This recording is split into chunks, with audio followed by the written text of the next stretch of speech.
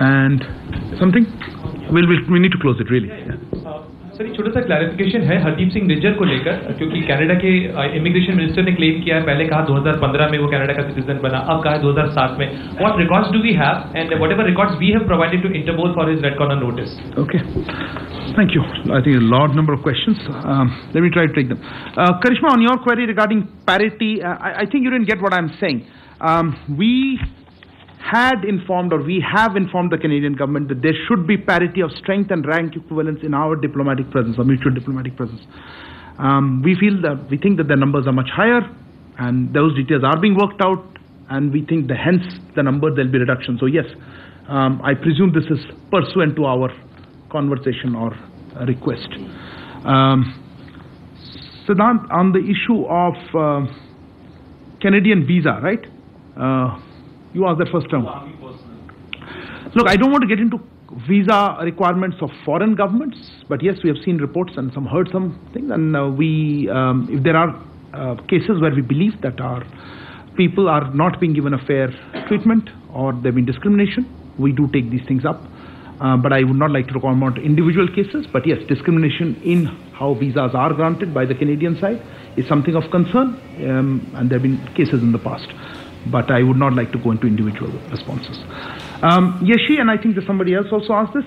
Look, we had issued a press release, I think on the 19th it was, I have a copy here, where we said, yes, these allegations were raised by Prime Minister Trudeau with Prime Minister, and Prime Minister rejected them. Canada നിന്നുള്ളവർക്ക് visa നൽകുന്നത് നിലവിൽ India നിർത്തിവെച്ചിട്ടുണ്ട്. Canada നിലപാട് മൂലമാണ് ഇത് എന്നുള്ളതാണ് Indian വിദേശകാര്യ മന്ത്രാലയത്തിന്റെ വിശദീകരണം. പാകിസ്ഥാനെതിരെയും വിമർശനമുണ്ട്. ഭീകരർക്ക് താവളം ഒരുക്കുന്ന രാഷ്ട്രങ്ങൾ ഇക്കാര്യങ്ങളിൽ അഭിപ്രായം പറയേണ്ടതില്ല എന്നുള്ളതാണ് ഇന്ത്യയുടെ നിലപാട്. ഞാൻ വീണ്ടും സിസി ജേക്കബിലേക്ക് പോവുകയാണ്. സിസി, ഇപ്പോൾ ഈ നിജ്ജറിന്റെ കൊലപാതകം, ആ ഘട്ടത്തിൽ ഇത്തരത്തിലൊരു ഭീഷണിയുണ്ട് എന്ന് കൃത്യമായി കാനഡിയൻ രഹസ്യാന്വേഷണ ഏജൻസികൾ നിജ്ജർക്ക് വിവരങ്ങൾ നൽകുന്നു. ആഴ്ചയിൽ 1-2 തവണ കൂടിക്കാഴ്ചകൾ നടത്തുന്നു. വീടിന് പുറത്തിറങ്ങരുത്, കൊലപാതകം ഉണ്ടാകുമെന്ന് അടക്കത്തിലുള്ള എന്ന തരത്തിലുള്ള നിർദ്ദേശങ്ങൾ നൽകുന്നു. പക്ഷേ അവിടെ ആ കൊലപാതകം നടക്കുന്നു. റോയ്ക്കെതിരെ ഒരു പക്ഷേ പാശ്ചാത്യ രാജ്യത്തിൽ നിന്ന് ആദ്യമായിട്ടാണ് ഇത്തരത്തിലൊരു ആരോപണം മറ്റൊരു രാജ്യത്തിന്റെ പരമാധികാര പ്രവിശ്യയിൽ കടന്നു ചെന്ന് ഒരു കൊലപാതകം നടത്തുന്നു എന്നൊരു ആരോപണം പോലും ഉയരുന്നത്. ഇക്കാര്യത്തിൽ അന്താരാഷ്ട്ര സമൂഹത്തെ വിശ്വാസത്തിലെടുക്കാൻ ഇന്ത്യക്ക് സാധിക്കുന്നുണ്ട് എന്ന അവകാശവാദം വിദേശകാര്യ മന്ത്രാലയം മുന്നോട്ട് വെക്കുന്നുണ്ട്. യഥാർത്ഥത്തിൽ കനേഡിയൻ ജനതയ്ക്ക്, അന്താരാഷ്ട്ര സമൂഹത്തിനൊക്കെ ഇക്കാര്യത്തിൽ എന്ത് നിലപാടാണ് ഉള്ളത്? ഇപ്പോൾ കനേഡിയൻ ജനതയുടെ കാര്യം നോക്കുകയാണെങ്കിൽ ഈ 2 ദിവസത്തിനുള്ളിൽ നടന്ന അപ്രൂവൽ റേറ്റിംഗ്, അതായത് ട്രൂഡോയുടെ ജനസമ്മതിയെക്കുറിച്ച് നടന്ന ഒരു സർവേയിൽ 33% പേരെ ട്രൂഡോയെ പിന്തുണച്ചിട്ടുള്ളൂ. 63% ട്രൂഡോയെ പിന്തുണയ്ക്കാത്തവരുടെ ഡിസപ്രൂവൽ റേറ്റിംഗ് 63%. അതിൽ നിന്ന് തന്നെ ഈ ആരോപണം കാനഡയ്ക്ക് ഏൽപ്പിക്കുന്ന പരിക്ക് അവിടുത്തെ ആളുകൾക്ക് സ്വീകാര്യമല്ല എന്നുള്ളതാണ് ഇതിൽ നിന്ന് വ്യക്തമാകുന്നത്. കാരണം ഇത് ഇന്ത്യയും കാനഡയും തമ്മിൽ വലിയ വ്യാപാര ഇടപാടുകൾ നടക്കുന്ന ഒരു രാജ്യമാണ്. നമ്മൾ ഇത്രയും ഈ നയതന്ത്ര പ്രശ്നമുണ്ടെങ്കിലും ഈ കഴിഞ്ഞ 2022 കണക്ക് നോക്കുകയാണെങ്കിൽ 74,000 കോടി രൂപയുടെ ഉഭയകക്ഷി വ്യാപാരമാണ് 2 രാജ്യങ്ങൾക്കിടയിൽ നടന്നിരിക്കുന്നത്.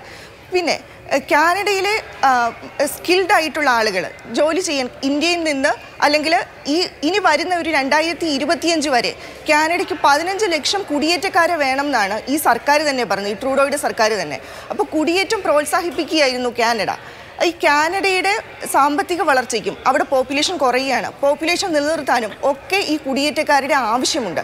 ഇത് കനേഡിയൻ ജനതയ്ക്കും അറിയാം. അപ്പോൾ ഇത്തരത്തിൽ ഇന്ത്യയെ പോലെ ലോകത്തിന് മുമ്പിൽ ഉയർന്നു വരുന്ന ഒരു ശക്തിയായി വരുന്ന ഒരു രാജ്യത്തിനെതിരെ ഇത്തരമൊരു ആരോപണം ഉന്നയിക്കുമ്പോൾ അത് കാനഡയെ തന്നെ ബാധിക്കും എന്നുള്ളത് അവിടുത്തെ ആളുകൾക്കറിയാം. മാത്രമല്ല, അവിടെ ഇപ്പോൾ നമ്മൾ നേരത്തെ പറഞ്ഞ പോലെ 7.7 ലക്ഷം പഞ്ചാബികൾ അവിടെയുണ്ട്.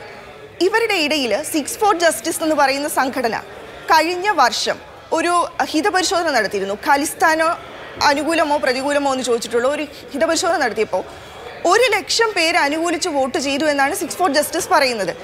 ഈ 1 ലക്ഷം എവിടെ കിടക്കുന്നു, ബാക്കിയുള്ളവർ എവിടെ കിടക്കുന്നു? 7.7 ലക്ഷം പഞ്ചാബികളിൽ അല്ലെങ്കിൽ സിഖുകാർക്കിടയിൽ പോലും വലിയ തോതിൽ പ്രതിപത്തി ഇല്ലാത്ത ഒരു വിഷയത്തിന് വേണ്ടി ആ ഒരു വോട്ട് ബാങ്കിനെ ലക്ഷ്യമിട്ട് ട്രൂഡോ നടത്തുന്ന ഇടപെടലുകൾക്ക് അവിടുത്തെ ജനതയ്ക്കിടയിലും വലിയ ആഭിമുഖ്യമില്ല എന്നുള്ളതാണ് നമുക്ക് മനസ്സിലാക്കാൻ കഴിയുന്നത്. എന്തായാലും ഇന്ത്യ അതിനെതിരെ ശക്തമായി അപലപിച്ച് ശക്തമായ വിമർശനം ഉന്നയിച്ച് മുന്നോട്ട് പോവുകയുമാണ്.